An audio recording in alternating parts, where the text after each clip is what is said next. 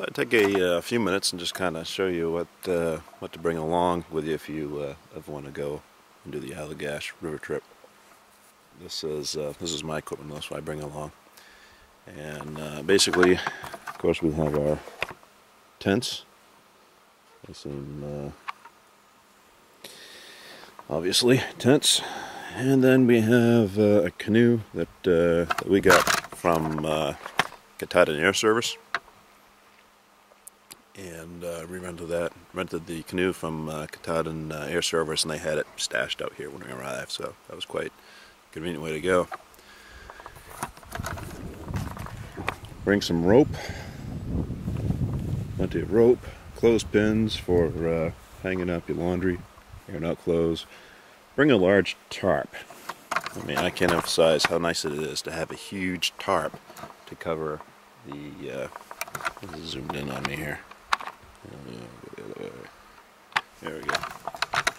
I can't emphasize enough how nice it is to have a huge tarp that covers your campsite. It just provides shelter when it's raining, you get that thunderstorm, and it also provides shade when it's really hot. So it takes these campsites and just makes it real homey. So it's worth the extra weight to pack a very large tarp to cover your picnic area. Coming over here, I like to bring along a collapsible water jug. You can fill them up at the springs and have fresh drinking water for a couple days. You can fill it up in the lake and just use it for washing your hands, or this is sundry stuff. We made wanigans. Wanigans are essential, as I talked about in packing a canoe. They keep your heavy stuff lower in the canoe, packs compactly, and just travels really well. And this is a tool. I've got one wanigan, which is a tool wanigan, another wanigan, which is a food wanigan. And in the food wanigan, bring some dry milk, instant milk, saltine crackers. Spam's always good if you can't catch any fish. Catch a coffee. A lot of instants, lemonade, iced tea, and Tang orange juice for breakfast, and your cornmeal for your corn muffins. And I had flour that I baked some bread with. Mac and cheese is always good. Baked beans. I've got plenty of food left over. I bring fresh bacon for the first couple of days, and then I have dried bacon towards the end of the trip. And then sugar, cooking oil, I mentioned the pancake mix, and cookies, some desserts, and then the cans of fresh vegetables. So just kind of make out your menu, and then you can just pack it all in the wanigan. Of course, a lot of it is dry goods, things that we'll keep for a long time. The first couple of days, what I do is I'll pack, like eggs, butter, some perishables, and a soft cooler. And then I stick that in this Duluth bag. And so the first couple of days, that is kind of our cold kitchen pack. And then after the ice melts, which usually lasts a couple of days up here when it's cold, then the ice chest becomes where we pack away our trash. We kind of rinse it out, clean it up a bit, and then we just toss it in there. So that's our carry out, and it keeps it sealed so that the animals don't smell it and raid your campsite. Coming back here,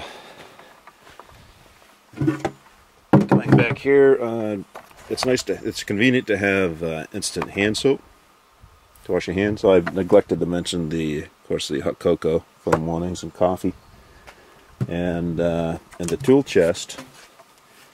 A couple things. We bring a collapsible saw. You can see that there. It just folds away, stows in the tool wanigan. And then I have an axe. Mine is Snow and Neely. It's made in Bangor, Maine. Highly recommended. Excellent axe. Your bug spray, go in here. I have a gas stove that I use primarily for torrential downpours or an emergency. But I've only broken it out, you know, maybe twice this trip. I mean, I cook everything over wood fire. It's just more convenient, and it's you know, it's kind of the traditional way of cooking food out here. I bring a griddle, and I bring stuff to wash dishes, and I bring a collapsible pots and pan set. Not collapsible, but the stacking. So I have a pot, smaller part, and they all stack inside this. I've got a couple of plates. I've got a measuring cups. I've got the reflector oven that you saw me use. Underneath the reflector oven is a pretty large first aid kit. It takes up this whole area. I've got just about everything in there that you might need in a little minute. And this is the great for cooking coffee. I mentioned collapsible shovel, Bowie knife, 2 canisters of fuel. I've only used 1. And you know, your flashlights. And then I've got game pieces, you know, the chest pieces and stuff that if you make one of these Lonigans can go with the top. Playing chess or playing backgammon.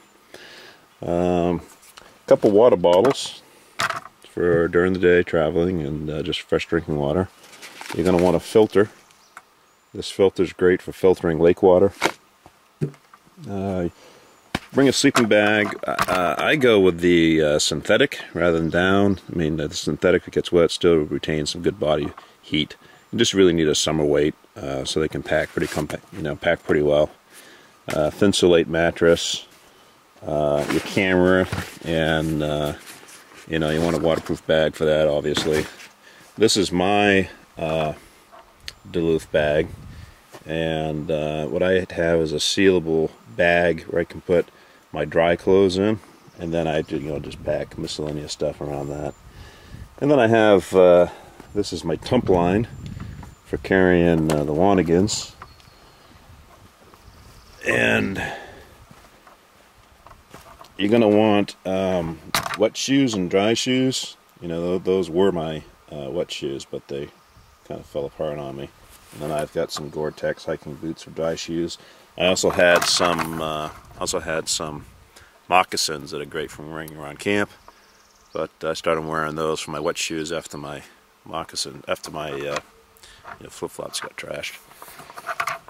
And then I have a this is kind of like my little personal pack. Went in here. I've got my glasses, a smaller first aid kit. I've got a headlamp. You know, it's great for. I've got a compass, GPS, moleskin, and then I've got, you know, my toothbrush, toothpaste, antiperspirant.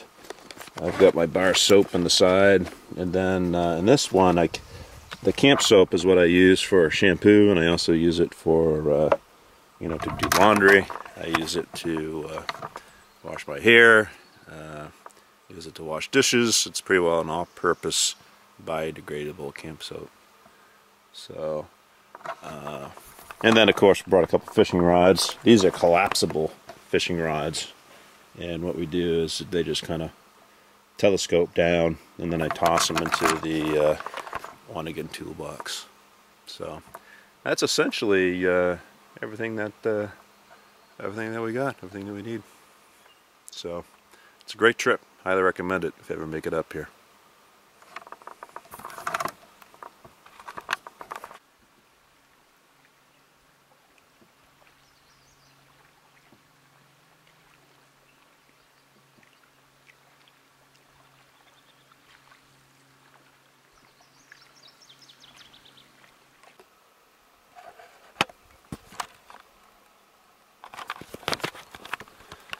It's takeout day on Sunday morning. We're on Round Pond, Gelber's Round Pond, and we're canoeing to our rendezvous point with our float plane. And this will mark the end of our trip. What have you thought of the trip, Kurt? Interesting.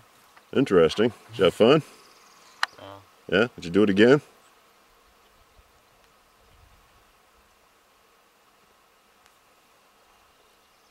Got to think about that one, huh? It's not a The Allagash isn't a trivial trip. I mean, there are some long, arduous days. You're up against pretty strong winds most of the time across the big lakes. It's a lot of paddling, and you feel it in every muscle of your body, splitting wood for fires. It's a hard trip, but I think it's well worth it. And I'm sure we'll be out here again once the memories of the pain fade away and all that's remembered is the good times. Maybe just because of the cloud cover, you landed at the far end.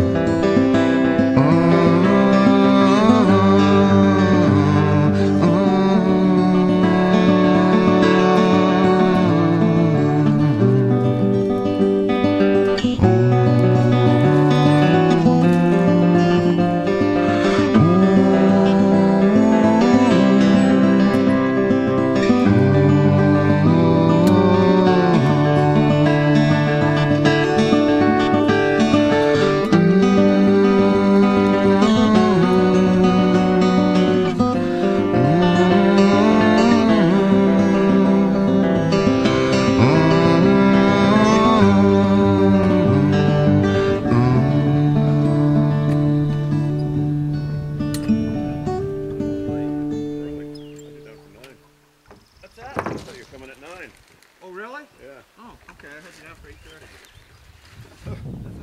I'm glad we're here at 8:30. Yeah. I gotta have the